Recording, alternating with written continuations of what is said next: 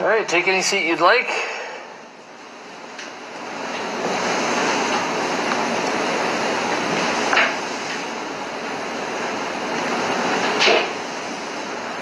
All right. Okay, you be seated.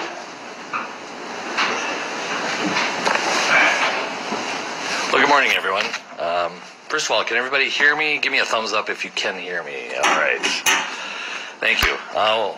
My name is Pete Cahill, and I'm one of the judges of the District Court, and you have been summoned here as potential jurors in the case of State of Minnesota versus Derek Chauvin, which is a criminal case related to the death of George Floyd on May 25th, 2020. A person charged with a crime has a right, to a fair trial before an impartial judge and an impartial jury. In order to make sure that the jurors who are selected are impartial, the law provides that the court and the attorneys for the parties may ask questions to all the jurors which must be answered under oath. First of all, thank you for filling out the questionnaire and getting it back to us. It gives us a lot of information to start with. And your contribution to the important and serious matter at hand is best served by continuing to provide full, complete, and honest answers to the questions you're going to be asked today. Those questions will follow up on issues from the questionnaire and possibly other topics. Now, after the questioning is over, the attorneys will have the right to excuse some of you from service on this jury, and I may excuse others of you for what is called cause. In either case, it does not mean that you are not a fair person, and you should not take offense in being excused. Also, I ask that you not take any offense at any question that may be asked. We must pry, to some extent, in order to explore some opinions you might hold and to hear about experiences that you've had that might affect your ability to serve in this case. The defendant, Mr. Chauvin, has been charged with murder in the second degree and manslaughter in the second degree. In the normal course of the trial, charges might be added or subtracted from that, but those are the charges as it stands today. To the charges, the defendant has entered a plea of not guilty, which is a denial of each and every material allegation in the charges. I'm now going to have the participants in the case introduce themselves so that we can ask you if you have any kind of relationship with them, either a friendship, acquaintanceship, or a professional relationship. First, for the state. Thank you, Your Honor. Good morning, everyone. My name is Steve Swisher, and I represent the state of Minnesota. Good morning. My name is Christina Marinakis, and I'm assisting with the prosecution. Good morning. I'm Joshua Larson. I'm also representing the state of Minnesota. Good morning. Erin Eldridge for the state of Minnesota. And for the defense. Good morning. My name is Eric Nelson, along with my assistant Amy Voss. We represent the defendant, Derek Chauvin. All right. By show of hands, anybody recognize or have a relationship, friendship, acquaintance, professional relationship with anybody who just introduced themselves? All right, no hands. Also, by show of hands, anybody recognize anybody else in the room who they might know? All right. Also, you may see other attorneys for the state who might appear. Those include Matthew Frank, Attorney General Keith Ellison, Jerry Blackwell. Anybody know any of those people or anybody else who works in the office of the Minnesota Attorney General? Okay, no hands. Thank you. Anyone know anyone who works for Mr. Nelson's law firm or had any dealings with his law firm? Okay, no hands. You were given a list of potential witnesses, and we do ask that if you have not done so, that you review it before your individual questioning, because we will ask you if you know anyone on that list. Now, one of the things the attorneys may not do during jury selection is to instruct you on the law. But I do want you to be aware of some of the concepts that apply in all criminal cases so that you may keep them in mind as you answer the court's and the attorney's questions. And so I will instruct you as follows. First, the charges against the defendant are not evidence, and they create no inference of guilt. No member of the jury should in any way permit himself or herself to be prejudiced against the defendant because a charge has been made or because he has been placed on trial.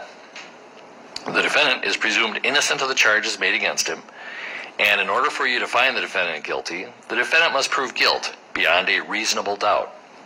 The defendant does not have to prove his innocence. The presumption of innocence remains with the defendant throughout the trial unless and until he has been proven guilty beyond a reasonable doubt according to the law and the evidence admitted at trial. Proof beyond a reasonable doubt is such proof as ordinarily prudent men and women would act upon in their most important affairs. A reasonable doubt is a doubt based upon reason and common sense. It does not mean a fanciful or capricious doubt, nor does it mean beyond all possibility of doubt. Now, if you serve on this jury, you and your fellow jurors will be the sole judges of whether a witness is to be believed and of the weight to be given their testimony. Now, there are no hard and fast rules to guide you in this respect, but in determining believability and weight of testimony, jurors may take into consideration the witness's interest or lack of interest in the outcome of the case, their relationship to the parties, their ability and opportunity to know, remember, and relate the facts, their manner, their age and experience, their frankness and sincerity or the lack thereof, the reasonableness or the unreasonableness of their testimony in light of all the other evidence in the case, and any other factors that bear on believability and weight. If on this jury, you should rely on the last analysis, upon your own experience, good judgment, and common sense. There are certain things you should not do during jury selection. You are not investigators. You are not to go out and do any looking, and you are not to ask people about this matter. You are not to use the internet to look for information about this case or about the law. Above all, you must not talk to anyone who is involved, either the lawyers or the witnesses or spectators. Do not be offended if the attorneys, parties, or witnesses do not speak to you. They know it would be improper to contact you, except through the normal jury selection process, and they will confine themselves generally to a brief greeting. During the selection process, your family and friends will be curious as to what you are doing. You may tell them you are on a panel of potential jurors in a criminal case, and that is all you should tell them. Since that is all you should tell family and friends, that is all you should tell the general public. So, during the proceedings, please refrain from using Facebook, Twitter, or other social media to announce that you are a potential juror or to comment on this trial.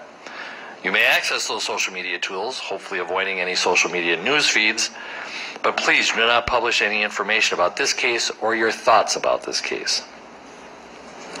You do not have to stay away from people and refuse to speak to them. Do whatever you wish, but do not talk about the case, and do not talk at all to anyone involved in it. Now, because of the nature of the charges, this case is receiving media coverage. Do not read about the case in the newspapers or online, and do not listen to news about it on radio or television.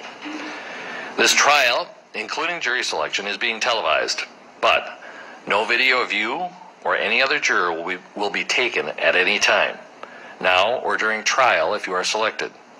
Also, your name will not be used in the courtroom. You will only be referred to by your random number to protect your privacy. The audio of anything you say will be broadcast unless we need to discuss something deeply personal or extremely sensitive or embarrassing or something that would likely specifically identify you. In that case, I will specifically order that the audio not be broadcast outside this courtroom. In that case, you will still have to answer questions on the record, but without audio or video broadcast. Now, with the exception of juror number 127, we'll have you wait in the other courtroom until it is your turn to be questioned individually. Feel free to use all the disinfectant wipes, hand sanitizer, everything else. Please keep your mask on and also keep 6 feet apart. We are engaged in all these precautions in the courtroom as well. In fact, I'm going to put my mask on once you come up for individual questioning. So with that, you can go with the deputy except for juror number 127.